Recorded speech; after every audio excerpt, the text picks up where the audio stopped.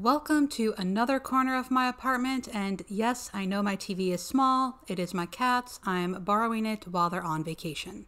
Hello, and welcome to, or back to, my channel. I'm Kit, and today, Brett Cooper has hit a new low. Before we get into it, I would like to note that I don't know Brett, and these are my thoughts and opinions on the content she puts out for public consumption. That being said, thank you for clicking on this video, and I would like to give extra thanks to my patrons. Links to my socials and Patreon are below, along with sources and resources. And now, on to the reason we're all here.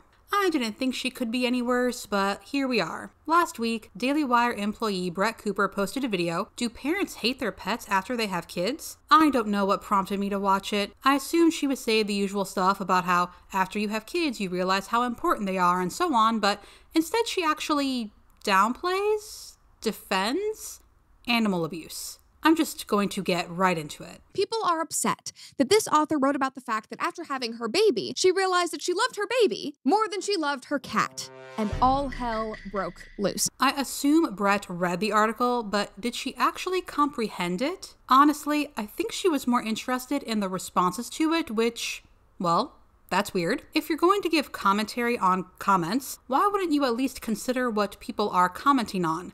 But of course. Now, once again, and unfortunately for them, I think that these women are just proving J.D. Vance and his cat lady comment right, because just wait until you hear these comments. And I think that this speaks to what our society values: animals versus mothers. That's quite a framing, and not at all what people were upset about. The article in question is titled, "Why Did I Stop Loving My Cat When I Had a Baby? My postpartum loathing of Lucky made me wonder whether I might be a late-onset psychopath." Published by Anonymous. Now, basically, the premise of this article is that this woman got her cat 10 years ago at a very different stage in her life. She was single, she was 24 years old, but then she got married at 30 and she now has a baby. And as all of these big developments and changes in her life occurred, the relationship between her and her cat became more and more tense. He didn't really like her husband. He was struggling when she moved houses. And then it inevitably ruptured, as she writes, when she had her baby. She wrote, "Birthing a child is an efficient way to shatter certain delusions while fostering a set of brand new ones. And pets seem to suffer from this shift. I don't know many pet-having persons for whom the introduction of a baby didn't cause a plummeting of interest in the legacy mammal. In some cases, this disillusionment is temporary. In others, it's permanent. Cats, being standoffish in nature, tend to be grievously neglected. Dogs, having non-negotiable daily needs, are more often resented." And that is, unfortunately, exactly what happened in this family. This author, who is a very, very new mom, she is recently postpartum,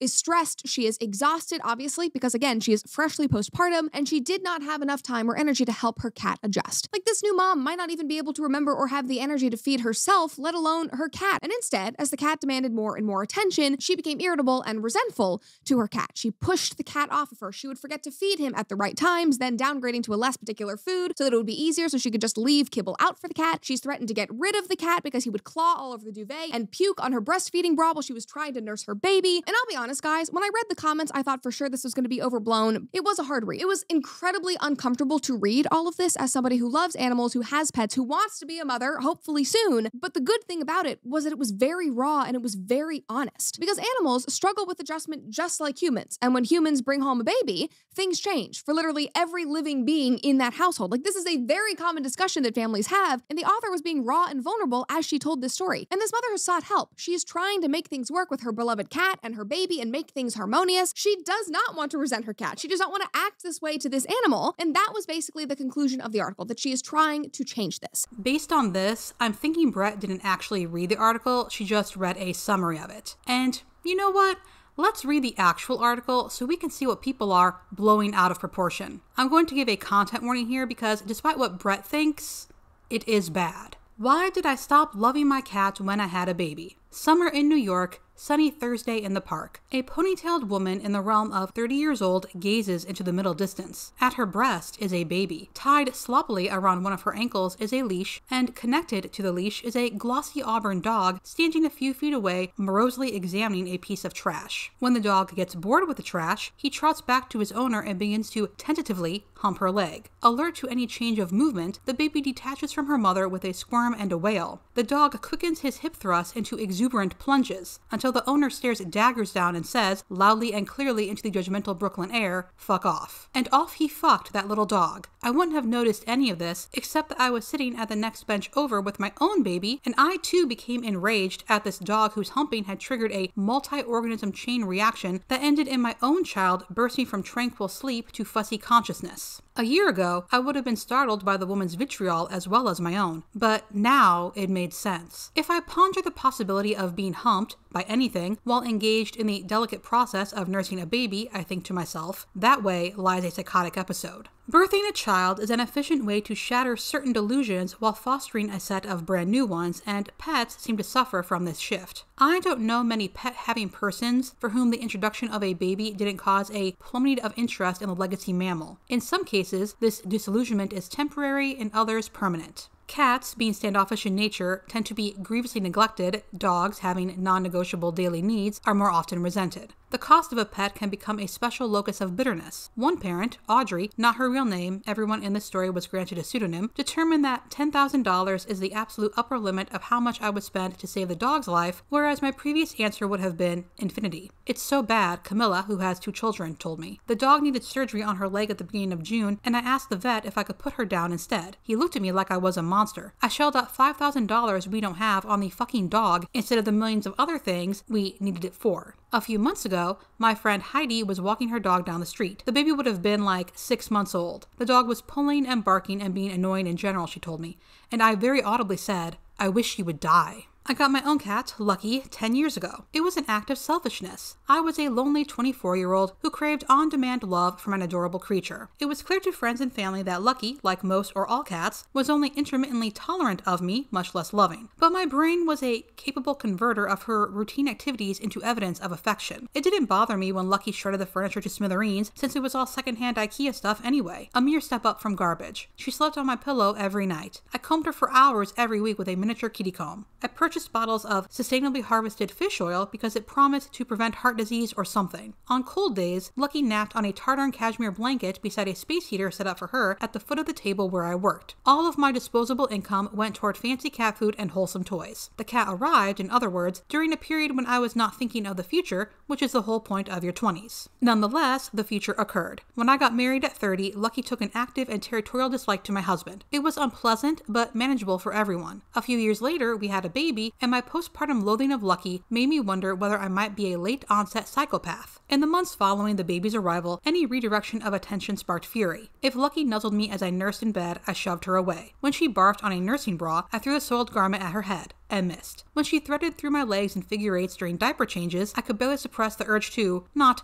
kick, but firmly scoot her away with a foot. I didn't. Basic needs went unmet. I often forgot to feed Lucky, which caused her to eat houseplants in desperation and puke them up. She shat and urinated on the floor in protest of her overflowing litter box. A few weeks in, I abandoned the effort of wet food altogether and placed a trough of dry food in a corner. Lucky binged and gained a statistically significant amount of weight, which made it impossible for her to self-groom, leaving her greasy and coated in dandruff. She lost at least 1 tooth. No idea where it went. I forgot to fill her water bowl, which I didn't realize until I saw paw prints all over the toilet seat, her hydration source of last resort. The toilet paw prints broke my heart a little bit. If I treated a human the way I treated my cat, I would be in prison for years. Eventually, Lucky gave up and became depressed. Her movements changed. She skulked around the baby, slept in a sad, cowering position, hesitated before approaching her food, eyed me with an uninterpretable but distinctly negative affect. These observations about her condition coexisted with an unwillingness on my part to change anything about it. By the time the baby was 2 months old, I hated Lucky so much I began to leave our windows open in the vague hope that she would take the initiative and leap out of one. Not directly to her death, we live on the ground floor, so a level of plausible deniability factored into my calculations, but, realistically, to her death. Call it voluntary cat slaughter. Looking back, I realized our dog was like a practice baby, said Cynthia, now a mother of 3. She took the dog to work with her, her husband cuddled him after she went to sleep. Before giving birth to a daughter, Laurel told me, she and her partner poured all our dormant parent energy into the dog. They bought doggy outfits, took the pup on vacations, photographed her daily. Then the baby came. The real baby. No more hour-long walks and photo shoots. Instead of curling up next to Laurel on the couch, the dog lurked at the opposite side of the room. I felt like I'd dissolved a 4-year relationship, Laurel said. Like me, none of the women I spoke with had intentionally obtained her pet to use the animal as training wheels for a baby. None would think of seeing her pet in such frostily instrumental terms. They got their pets for all the usual sweet reasons. For companionship, to offer a safe home to a rescue, because they'd grown up with pets. Just because a pet can function as a prototype baby doesn't mean it must, or that it is only that. But let's grant that it happens. You had a pet who was your baby, baby, and now you have a baby who is your baby. Does that mean the pet is sentenced to irrelevance? The answer from most of my polling group was yes, but it's not a life sentence. More like 1 to 5 years with time off for good behavior. The common thread among their experiences was this: parenthood inevitably alters a pet's position in the household, but the degree to which it does needn't be morally egregious. You may accept that your pet is no longer the primary recipient of love and resources, while still according to the status of a cherished being. Wait it out, they implored me. Don't trust your feelings right now, said Cynthia. She promised my affection for Lucky would return once the baby started noticing and interacting with her. At 3 months old, my baby was of roughly equal size with my cat. 3 months is when babies start tracking their environment, looking around, perceiving entities that do not have a nipple. It was around this time that I found myself perched on the bed one night trying to interest the baby in a dragon-shaped toy. The toy was new, a recently unwrapped gift from my sister. When the dragon was waggled, a bell sewn into its belly made a jingling sound. The baby didn't care for the dragon, but Lucky careered to the bed as soon as the toy's inner bell was activated. The jingling was similar to the sound my fingernails made when I drummed them against the radiator pipe near Lucky's food bowl, the signal that dinner was served. Having jumped onto the bed under false pretenses, Lucky froze. Her overgrown nails dug into the duvet cover. She stared at the dragon, the baby, me, then back at the baby, who wobbled his head in the cat's direction. Lucky moved closer. For 6 or 7 seconds, the two creatures stared at each other. A hint of the affection Cynthia predicted flared up in my chest, as did a flicker of irritation because now the cat had to be fed or watered or whatever. Then I remembered something that Natasha, a mother of 2 kids and 1 dog, had told me. Being irritable and not having enough love are 2 different things. At that moment, on the bed, both happened to be true. I did not have enough love for the cat and I was irritable. But that didn't mean one followed from the other. In fact, a mountain of evidence pointed to the opposite. Every person and animal I'd ever loved had caused me vexation, and I knew myself to be a periodic or chronic irritant in the lives of my entire family, all my friends, my partner, and my colleagues. Yet none of them ever invited me to self-destruct. I haven't fallen back in love with Lucky, but it could still happen. I'll shut the windows until then. The conclusion was, well, maybe I don't want my cat to die, not I'm trying to change how I feel about my cat. She also doesn't say anything about the cat needing more attention. She actually wrote that Lucky was only intermittently tolerant of me. It was her perception of Lucky that changed, and that changed perception is what made her view Lucky's basic needs as an annoyance. And honestly, it's normal to feel frustrated. It's normal to get annoyed. It's normal to have less time. You don't have to buy the nicest pet food or wholesome toys, whatever those are, or spend hours a week brushing your pet. But neglecting their basic needs so much that they refuse to use the litter box, gain a ton of weight, start drinking from the toilet, that's animal neglect at best. And given the way she writes about the cat and how it skulked and cowered, I am wondering if there was more. And on that note, Brett thinks people missed the entire point of the article and lost their damn minds. Let's see what that looks like. Somebody on Reddit said, "What a disgusting excuse of a human being. I pray this cat is found and taken away from the horrible abuse it has to endure." The Cut in New York Magazine had been platforming an animal abuser, and I would like to bring attention to this. That story in The Cut about the woman who started neglecting her cat after her baby was born, who notices the cat is depressed and drinking out of the toilet because you didn't fill its water, and doesn't think, I need to rehome this animal yesterday.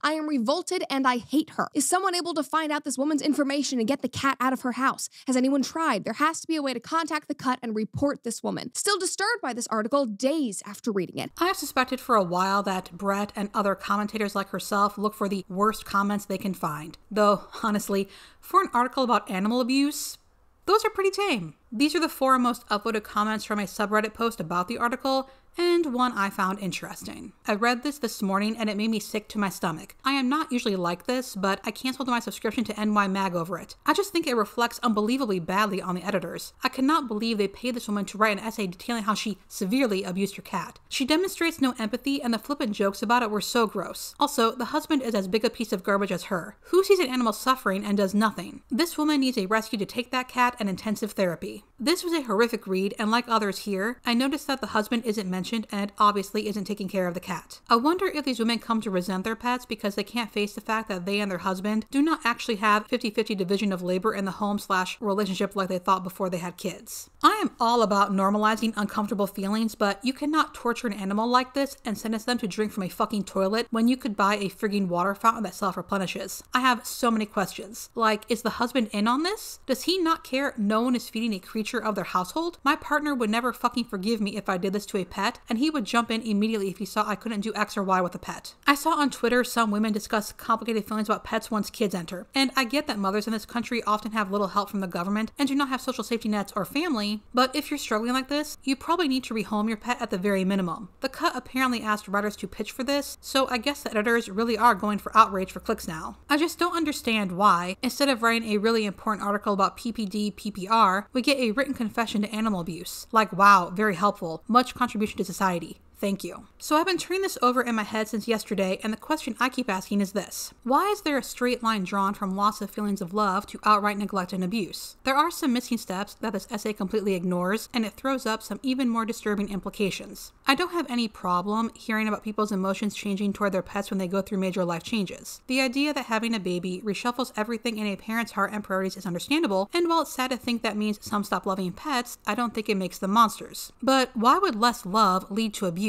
Is the writer implying that she would abuse and harm any random animal who crossed her path just because she doesn't love them as an individual? It's possible to feed, hydrate, clean up after, and not bully a cat without loving it. It's more than possible to surrender a cat to a shelter or rescue with zero love in your heart. I give my cats basic care and look after their health because that's the commitment I took on when I brought them into my home. My love for them is huge, but it's a different part of the equation, not a prerequisite for giving them clean goddamn water. I know this for a fact because in the past, I've been a caregiver for a few different cats that I didn't much like. I didn't hate or resent them, but for various reasons I didn't love them or look forward to interacting with them. But for the times that they were in my home, I gave them what they needed because it's what is required by basic human decency. So I'm left asking, does the writer lack basic human decency? Is her ability to care for other living beings dependent entirely on her level of love for them as individuals? If so, terrifying in its implications about how she will treat her kid as it grows and life changes. Or is she actually dealing with severe untreated PPD and ignoring that possibility in the essay and in life? Either way, there's something major missing here between the concept of I don't love my cat and the material reality of I stopped giving my cat proper food and water and fantasize about her dying. Brett goes on to tell us about how horrible the backlash was for the Cut and how they had to publish a response about how they don't condone harm to animals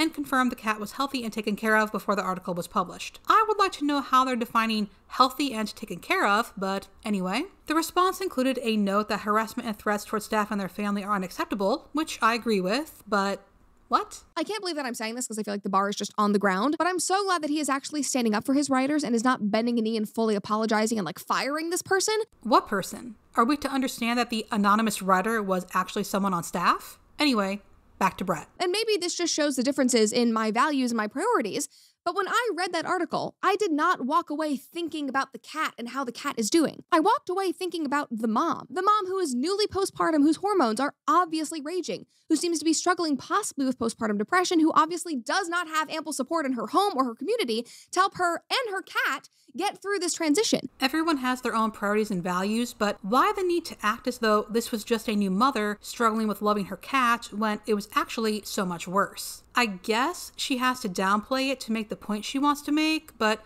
watching Brett do backflips to rationalize and downplay this is just gross. And like I mentioned earlier, this is a very common and very commonly discussed problem for new mothers, especially in regards to their pre-existing pets. Look at these articles. One from Pop Sugar. Hate your pet after having a baby? Here's what to do, according to experts. What to expect when you're expecting has a blog post from 2023. Postpartum rage about my dog. I'm being treated for postpartum rage, but does anyone else just hate their dog now? Another article. When new parents start hating their pets. That's from 2009. And then, of course, guys, it's also all over Reddit, with many moms sharing the original author's sentiments. The original poster of this one said, I've been hating my dog ever since I gave birth. And people in the replies related, because this happens to lots of mothers. It not being just this one person doesn't make it okay, and given that we don't actually read these articles and posts that Brett mentions, we don't know if they just didn't love their pet anymore, or if they actually abused and or neglected them. And you know what?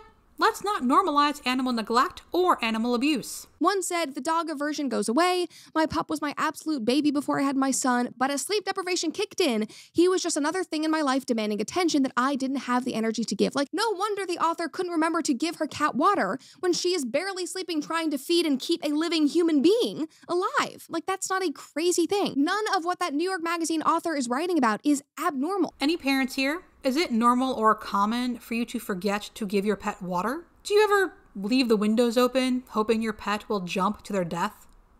I somehow doubt. As for Brett's conclusion, well, this woman's actions are because of society. Especially in a society that is more alienated than ever before. I mean, most young couples and new families live away from their families. New mothers have less support than they have ever had in historical societies. We are sick, we are unhealthy, we are literally drugged. And also, fewer people than ever are having babies, which I'm sure can make the experience even more lonely for new moms and makes them feel like they're crazy when they experience something like this author is going through. I mean, no wonder the subtitle of this article is, "Am I having a psychotic break because I don't like my cats?" I mean, she has nobody to relate to. Setting aside the fact that the author managed to ask other people how they felt about their pets after having a kid for her article, it's still not normal to neglect or abuse pets after having kids. Anyway, Brett calls for society to change and again defends the author. This author, even though the entire story was uncomfortable and it was hard to read what was going on in her home, she is not an animal abuser, nor should she be hated or canceled. I do feel for anyone who is struggling, regardless of the reason, but my sympathy does fly out the window when you neglect your pet to such an extreme, and I do feel a quiet sort of rage upon reading that this person left her windows open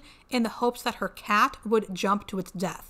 That is not normal, and no amount of insisting that it is will make it normal. And honestly, we shouldn't want it to be. And the author knows that. She admitted in the article that if she treated a person the way she treated her cat, she would be in prison for years. She should be offered support. I also don't want to point the finger, but she's married.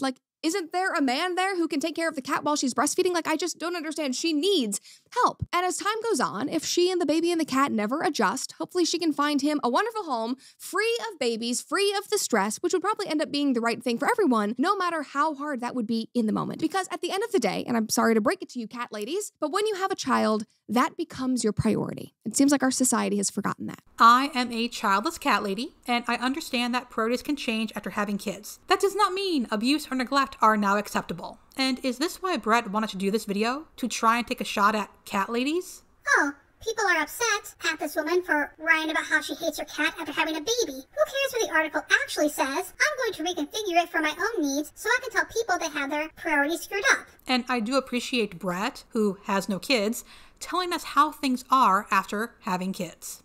And that's it for this video. Thank you so much for watching, and I'll see you in the next one.